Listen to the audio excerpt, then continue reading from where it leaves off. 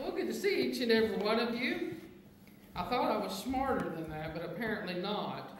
But I'm glad Gina came up here and helped me get that mic fixed for our phone, although this morning apparently I got it. Hear me even without this mic. So that's good. We are continuing our study on angels, demons, and spiritual warfare. We've covered the basics. We've covered some things about angels. So tonight we're looking at demonology. The first question we should ask is, should we study demonology? Should we study demonology? I don't have a lot to say about this except yes, but we should be very careful. Demons are real, and demons want to destroy mankind and disrupt God's purpose. One reason we should study demonology is because it's in the Bible. We should study the Bible. Amen.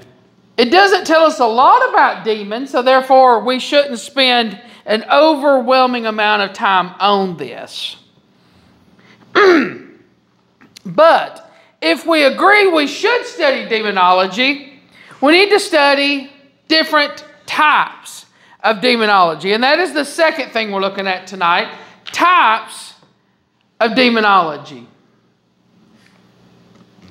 Number one, you've got your notes. If you don't, see, I think Brother Rick's got a stack of them.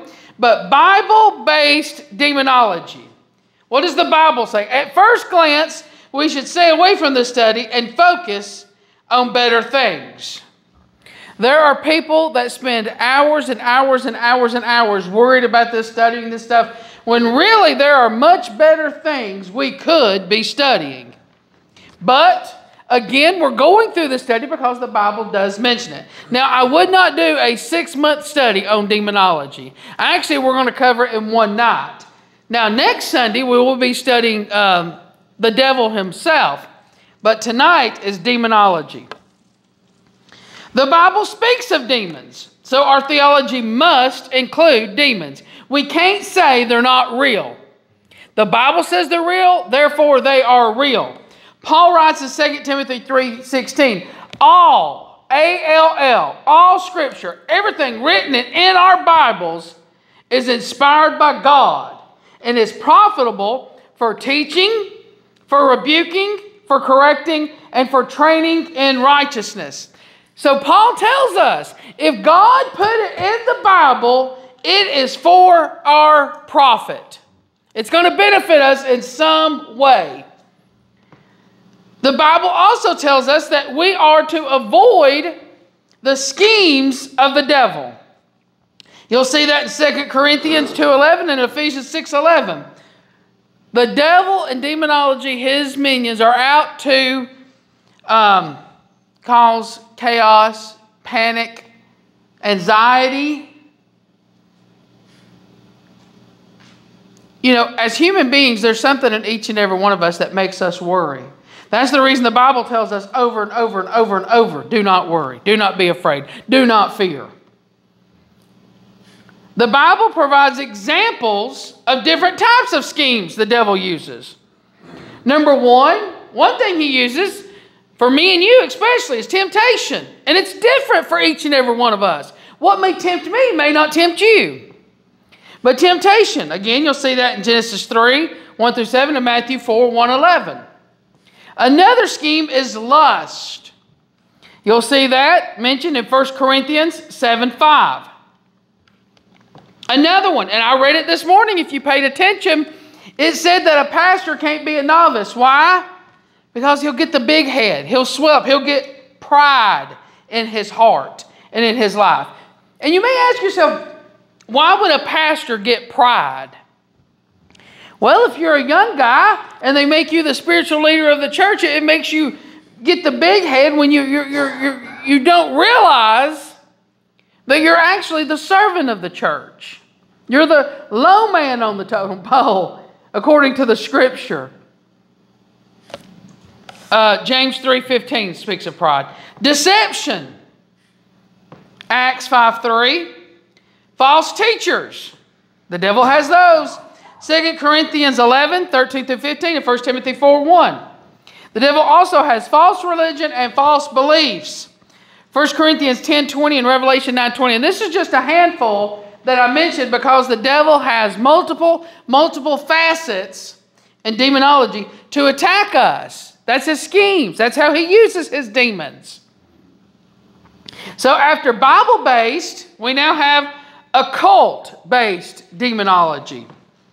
The Bible affirms that demons are real and active, and also that witchcraft is a real phenomenon. We need to remember that. This is real. The Bible speaks of it. John warns us to test every single spirit. 1 John 4, 1 says this, "Dear friends, do not believe every spirit, but test the spirits to see if they are from God, because many false prophets have gone out into the world." Now, I'm going to take just a quick moment here. You know, when I was young, I didn't understand this verse. Test the spirits. What in the world does that look like? How do we do that as a Christian? Boy, as soon as I got older and got a job and started being out in the public and the world more, man, it don't take long to test the spirits, right? Have you ever been somewhere and met someone and just something didn't feel right? That's because we have the Holy Spirit indwelling us, and when it meets an unclean spirit, it lets us know pretty quick. I don't have this in my notes, but I'll use this as a great example. You know, because I love supernatural things, because they can only be God, right? Me and Miss Patty was here one day, been about 2 months ago, and this young woman came for benevolence with a baby in her arms. Now, if you know Miss Patty and you know me, we're both pretty big-hearted. But, you know, she didn't want food. She didn't want gas. She wanted us to pay her cell phone bill. Well, I'm old school, and I think you can live without a cell phone. I tell my kids that all the time. So, as a church, I called a deacon, and me, the deacon, and, you know, the pastor and the deacon agreed we will not give her money towards a cell phone. But you know what? I felt bad for the girl. So as I was in there talking to the deacon and I hung up before she could see me, I opened up my wallet and I pulled out a $20 bill. And the Holy Spirit spoke to me and said, "Put that back in your wallet." I argued for about half a second. And then I took that $20 bill, put it back in my wallet, and I went and told the girl, I'm like, you know, we're not going to be able to help you with this. I wish you the best. Of course, come visit us as a church. We'd love to have you, and we have yet to see her again. Sweet girl. But the Holy Spirit told me not to do that. Now, here's the weird thing. You know me, I like to talk. So as soon as she left, I looked at Patty. I said, "Patty, this rarely happens with me, rarely. If I pull out a $20 bill for benevolence, I usually give it to them." And I told Patty, I'm like, you know, I wanted to give her a $20 bill, but the Holy Spirit, the good Lord told me not to do that. And you know, Patty said she did the exact same thing. She had pulled out a 20, and the Holy Spirit had told her to put her money up. So the spirits were working within us, helping guide us to what God wanted to be done. Because David wanted to give her a 20, but the Lord said no. The Lord had something else planned. I don't know what that is. Ain't my business. But it's funny how the Holy Spirit was working in me, was working in Patty. Then we came together to talk about it, and you can see the way God orchestrates different things. Our spirits will test other spirits and guide us. We should test everything against the Word of God, especially reports of spiritual activity, as well as teachers of demonic topics or spirits. I can't tell you, as a pastor, how many times I've had people come to me and say, "Pastor, what do you think about this? Pastor, what do you think about that?" You know, and the only thing I know to do is take what people tell me, take what people give me, the questions they have, and pin it up against the Word of God.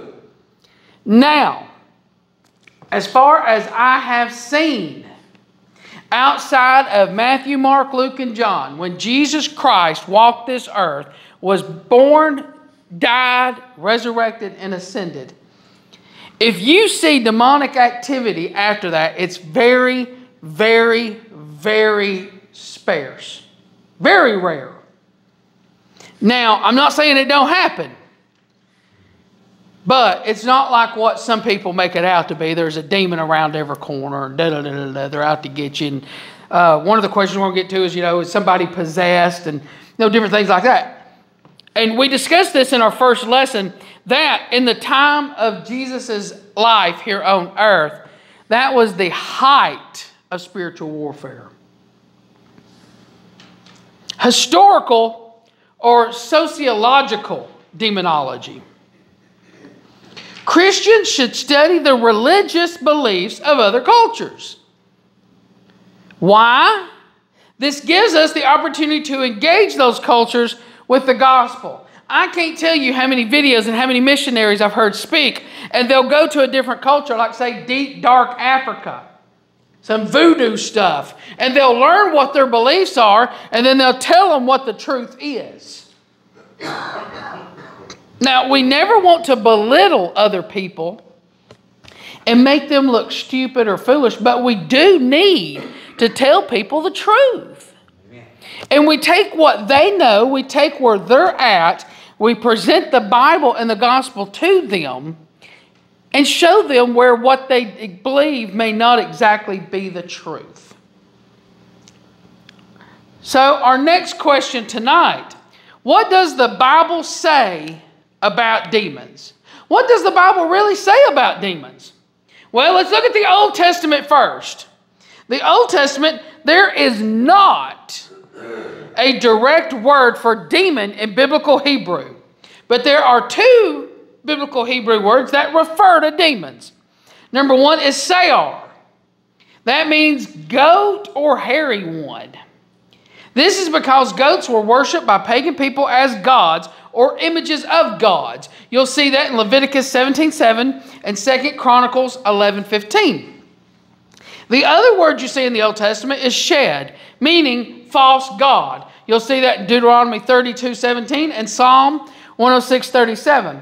So even though the biblical Hebrew doesn't have an exact word for demon, they do have words that refer to demons, false gods, and things of that sort. Now, the New Testament, this is where we get to the life of Jesus and the early church. The New Testament has several words that deal with demons. Number one, the actual word demon is daemon or daimion.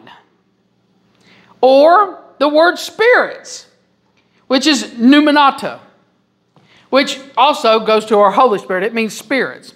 But you have, when you're using that word pneumata, it can mean unclean spirits, akatharton, or evil spirits, which is poneron. So when you look at the spirits, they will describe them as either unclean or evil. And of course, another word we see here could be fallen, but you see the word angels, which is, of course, angelos. So, again, the Hebrew, not so much. The New Testament, absolutely. There's a ton of words dealing with demons. So the next question, we're going to keep on moving. There's a lot to deal with here. Are there territorial spirits? Are there territorial spirits? We kind of covered this in the introduction, but let's look at this a little bit deeper. Some scholars argue that there are spirits that hold dominion over particular geographical areas, nations, or people. There are two main texts they get their argument from. Daniel 10 and Deuteronomy 32:8. Now let's pause. I'll be honest with you. When we look at doctrine, when we look at theology, it's hard to base a major doctrine on two sources. That's how you get in trouble. If we're going to look at, was Jesus God, you're going to have 20, 30, 40, 50 verses dealing with that, not two. But there are two texts that deal with this argument. Daniel 10, we're not going to read the entire chapter. We'll look over a few things. The figures mentioned in Daniel 10 are thought to be high-ranking angels and demons called princes, who are mentioned in verses 13, 20, and 21. And I went ahead and gave those to you in your notes. Listen to verse 13. It says, "But the prince of the kingdom of Persia opposed me for 21 days. Then Michael, one of the chief princes, came to help me after I had been left there with the kings of Persia." So we know Michael, right? Michael's an archangel. It calls him here one of the chief princes, one of the archangels. Daniel 10:20. He said, "Do you know why I've come to see you? I must return at once to fight against the prince of Persia, and when I leave, the prince of Greece will come." So you already see here they're dealing with two different princes, two different angels over two major nations. The next verse, 10:21. "However, I will tell you what is recorded in the book of truth. No one has the courage to support me against those princes except Michael, your prince." So Michael is thought to be the prince over this nation, the people of God. That is who Michael is supposed to be over.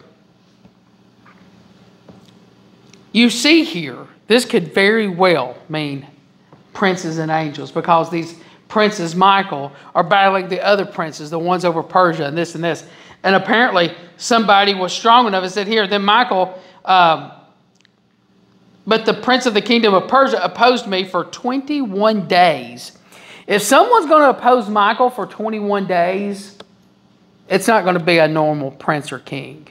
It's going to be another angel, probably a fallen angel is what we're assuming here. Now let's look at Deuteronomy 32:8. "When the Most High, God, when the Most High gave the nations their inheritance and divided the human race, He set the boundaries of the peoples according to the number of the people of Israel." Okay, now that don't say much about angels, right? Now here's the thing. When you go back and look at the Hebrew text, it doesn't, we're looking at English. The Hebrew text actually translates, some say people of Israel, but others say He set the boundaries of the people according to the number of the angels of God.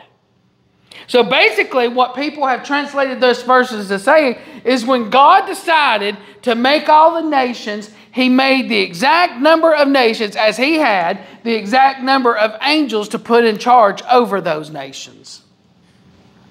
So the argument here is that God put an angel in charge of every single nation and tribe.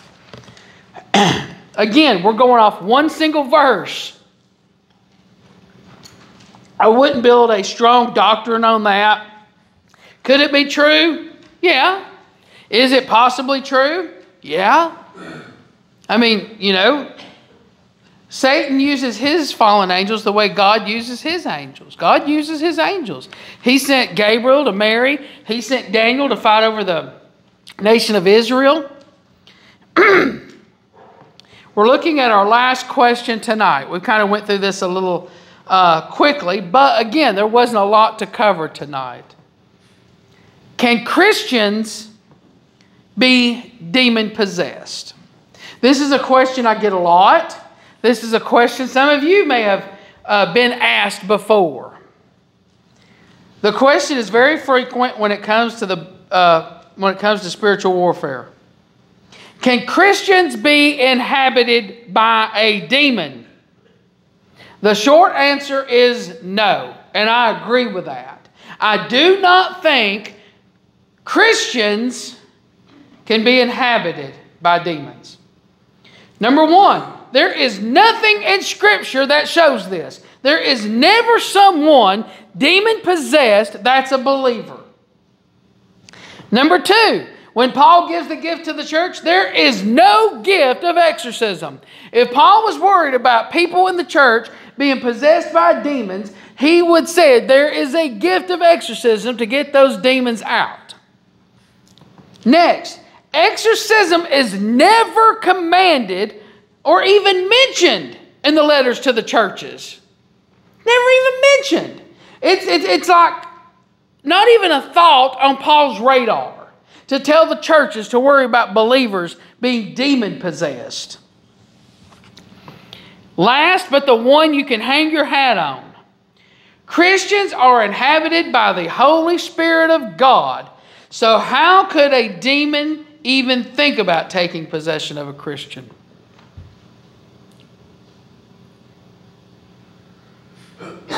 Jesus was very clear. There cannot be good and evil. There cannot be fresh and salt water. You cannot be a child of God inhabited by the Holy Spirit and have a demon take possession of you with his spirit. It's impossible. It can't happen. I mean, we're looking at the third person of the Trinity, the Holy Spirit. And you know the thing, I heard a professor say this, and he's absolutely right. He's like, go back and read the Gospels. Every time a demon speaks, their theology is 100% correct. The demons never lie. You know, they would say, Christ the Son, have you came to judge us prior to the time? You know, they always knew who Jesus was. They never went against Christ. They knew better. I mean, let's be honest. Jesus, at the snap of his finger and just using his voice, casted out a whole herd of demons. So if we have the Holy Spirit in us, there's no way God's going to share that with a demon. Demons oppress and fight against believers. That's what they do. That's their purpose. It's not to inhabit us. It's to fight against and oppress us. We see this in Ephesians 6 and 1 Peter 5:8. If you don't know Ephesians 6, that's the armor of God. And there's a reason Paul said put on the armor of God. He said, you're not battling with flesh. He said, you're battling with powers and principalities, dominions. And I told you in one of our first studies, those are key words there meaning spiritual forces of demonic power. Instead of possession, this is seen in deception, false teachers, and false doctrines. Demons don't have to possess us to get what they want. You let a demon get false doctrine into the local church, and they win. You let a demon get someone in here teaching that Jesus truly isn't the Son of God.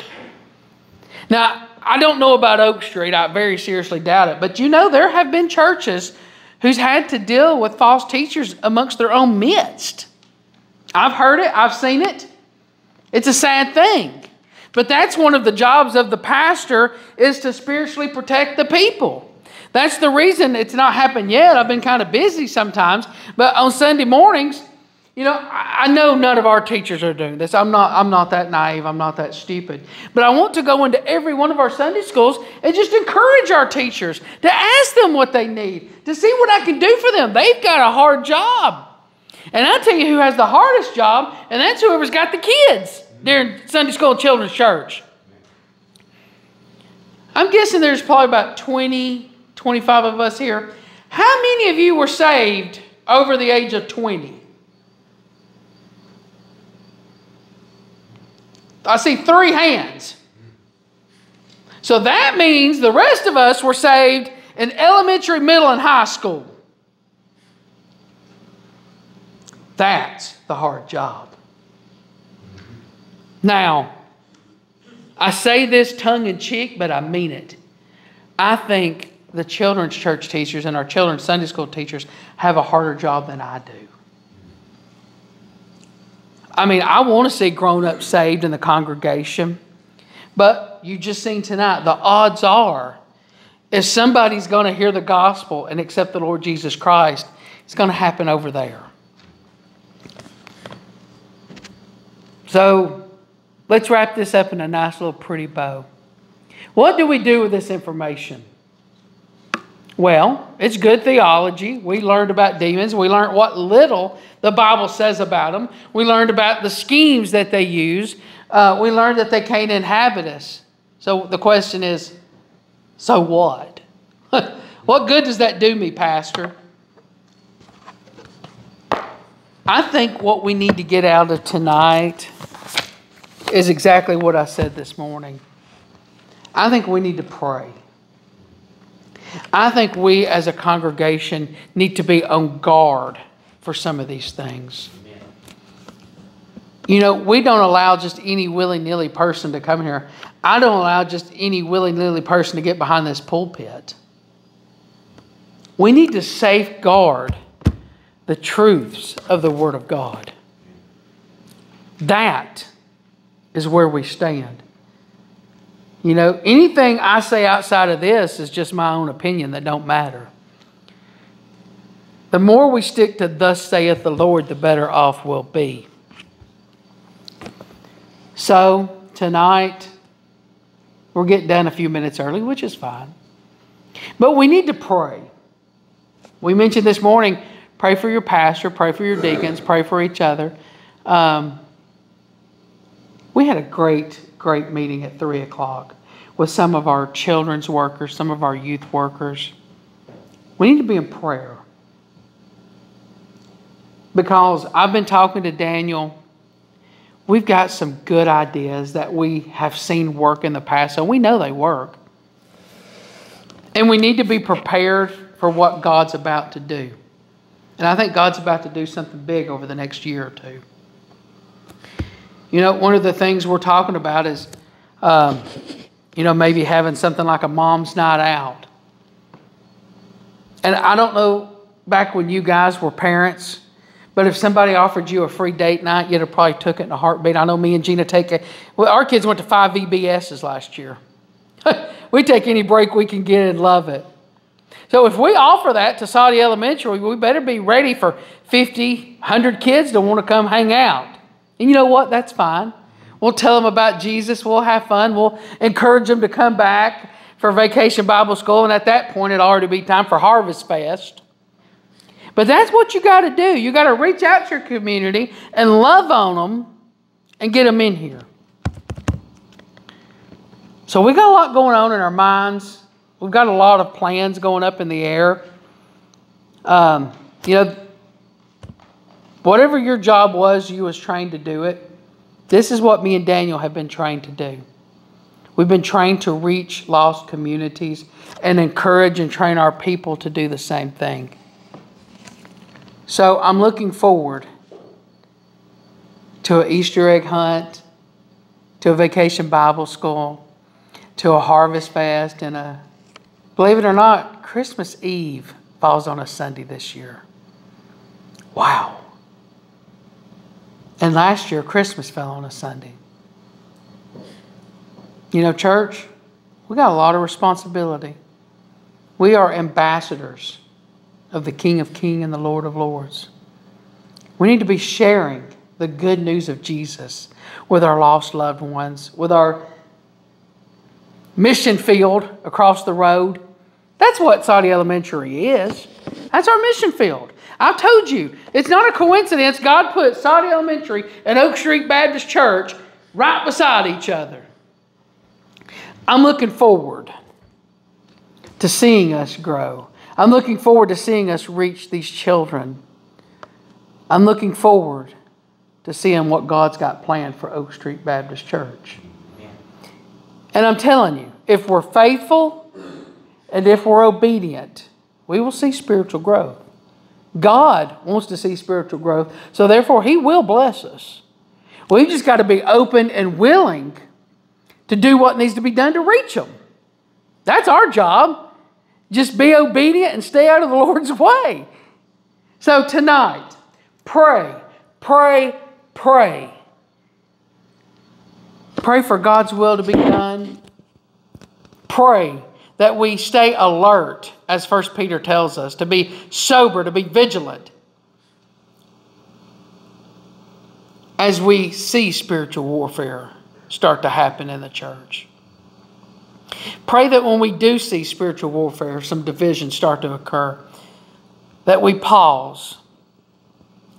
And as I'm going through the sermon series, that we stay unified, that we stay functioning towards one another, that we esteem one another highly than ourselves.